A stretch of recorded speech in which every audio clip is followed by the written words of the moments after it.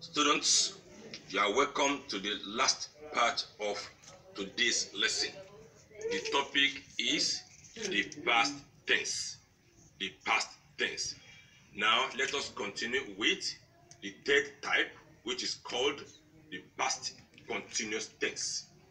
The past continuous tense is used to describe actions that began in the past and often continued for a short period of time after the action started. This tense describes actions or events that happened at a specific time in the past. It is formed from the past tense of the verb be with ing suffix. That is, the past continuous tense is formed with was or were with ing verb. Was or were with ing verb. Now the uses. 1.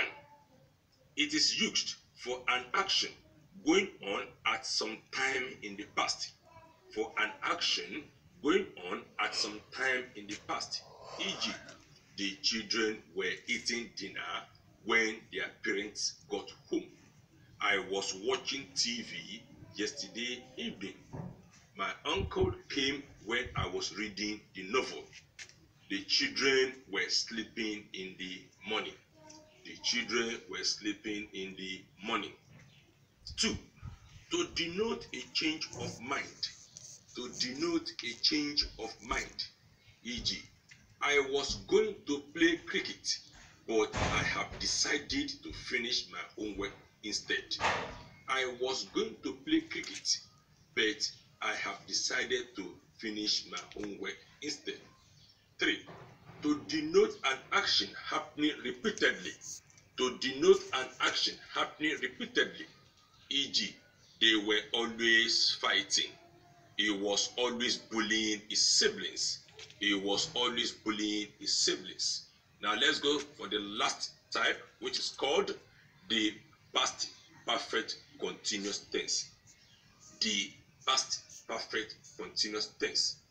The past perfect continuous tense denotes an action that started in the past and continued up to another point in the past.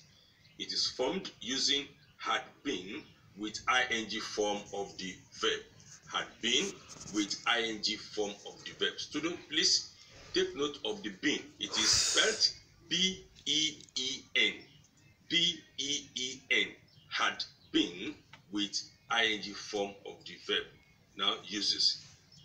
1. It is used for something that started in the past and continued up until another time in the past. For something that started in the past and continued up until another time in the past. E.g., he had been exercising for an hour before his mother arrived. Modupe had been walking 3 miles a day before she broke her leg. He had been writing an interesting essay for 2 hours before his teacher stopped him. He had been writing an interesting essay for 2 hours before his teacher stopped him. Lastly, it is used to show cause and effect. To show cause and effect. E.g., he was tired because he had been exercising. He was tired because he had been exercising. Now, references. 1. English Grammar by Sheila Sholari. English Grammar by Sheila Sholari. 2. Contemporary English Grammar by J.D. Modi. Contemporary English Grammar by J.D. Modi. Or you can go on www.mbredonvo.com. www.mbredonvo.com. Now your classwork. Fill the blanks with correct form of verbs in the following sentences.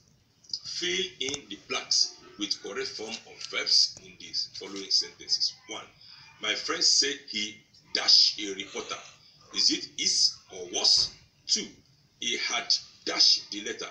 Is it written or wrote? 3. We have dash waiting for you.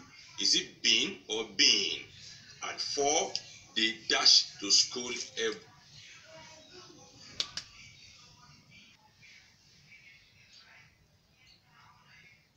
day. We have dash waiting for you. Is it been or been? And 4, they dash to school every day. Is it works or works? Students, this is the end of today's lesson. Thank you. God bless you. Students, you are welcome to